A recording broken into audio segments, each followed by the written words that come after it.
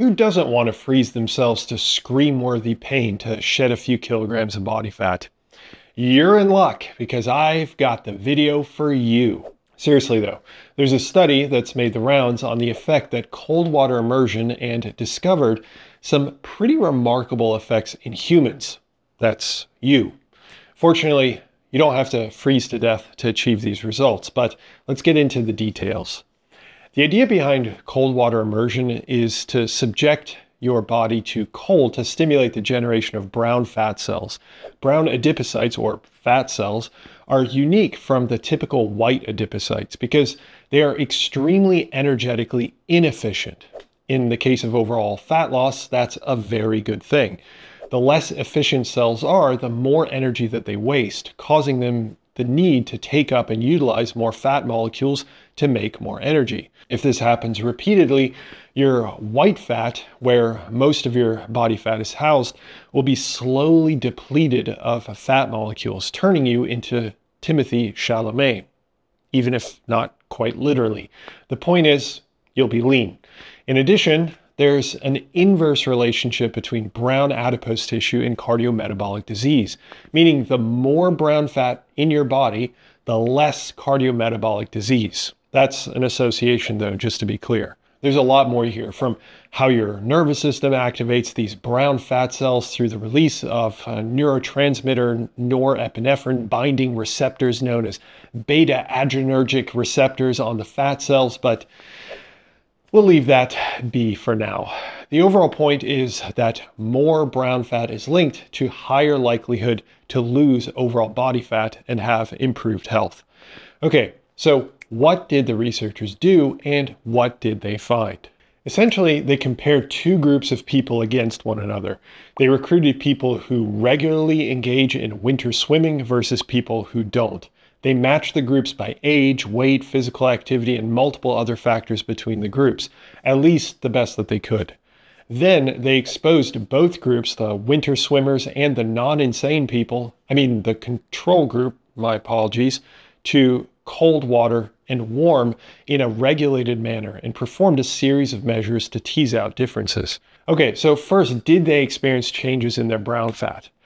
Actually, yeah, we see that here. This is a measure of blood sugar uptake by the brown fat cells. The green on the left are the control group, and the right side, the purple, are the masochists. I'm sorry, I meant the winter swimmers. TC there stands for thermal comfort, so at a warm temperature, not freezing their buns off. The cooling is when they were exposed to cold therapy. If the dots and lines go up, that means that more blood sugar was taken up by the brown fat cells. As we can see, relative to the thermal comfort condition, cooling increased blood sugar uptake for both groups. I can even show you a picture of what that looks like here. Notice that the dark splotches around the neck, the clavicle, and the sternum, for when these people are cooled, that's the glucose, the sugar tracer uptake. That's pretty neat. In fact, if we look at an oral glucose tolerance test, a test where the researchers are measuring the ability for the cells of the body to clear blood sugar from the body, at the end of the test, the winter swimmers had lower overall blood glucose compared to the control group, although they started at the same point.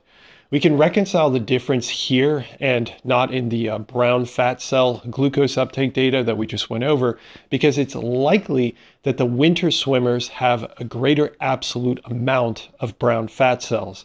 At least that's my educated guess. Now, all that leads us to the most unbelievable results. If we look at the actual energy expenditure, otherwise stated as total metabolism, you'll note that there's no difference between the two groups when at a comfortable warm temperature, but there's a significant increase in metabolism when cooling. In addition, the winter swimmers have an even more robust effect. We can see that more easily quantified here. A near 500 calorie boost in the controls and a near 1,000 calorie boost in the winter swimmers.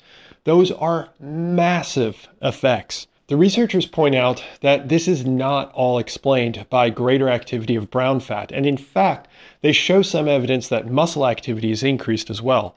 Still, regardless of the responsible tissue, these effects are unbelievable. And that's exactly why I'm having a tough time believing this. To be clear, I'm not denying the data, but even the researchers point out that other studies have indicated very mild increases in total metabolism from brown fat tissue in humans, sometimes like 50 times less, which is why the researchers point out that there may be something else going on here, like the muscle activity angle. But they also speculate that other studies have looked at people in their 30s, and these individuals of this study that we're in are in their 20s. I gotta admit, I don't buy that for a millisecond. I've never seen a 50-fold difference between 20 and 30-year-olds, but maybe that's just me grasping at days gone by in desperation. I think what we can say is that metabolism does increase regardless, and it might truly be by that astounding of a magnitude, even if the effect is not solely driven by brown fat. If you're one of those masochists that wants more details on the cold immersion protocols used, just jump on over to the Physionic Insiders. I'll be putting it all together there for you. Plus, you get access to all my work, step-by-step guides, premium podcasts, and much more. It's linked in the description for you. So, what's the takeaway here? The takeaway is that cold immersion helps insulin sensitivity, as we saw with improved glucose tolerance test, which was seen with no differences in insulin, by the way. We also know that cold immersion increases metabolism, partly due to brown fat cell activity, it seems.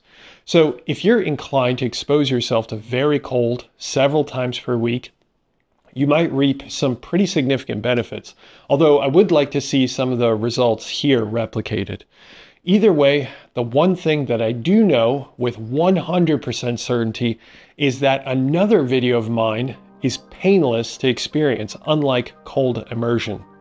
Unless you hated this video, in which case, it's a toss-up. I'll see you over there.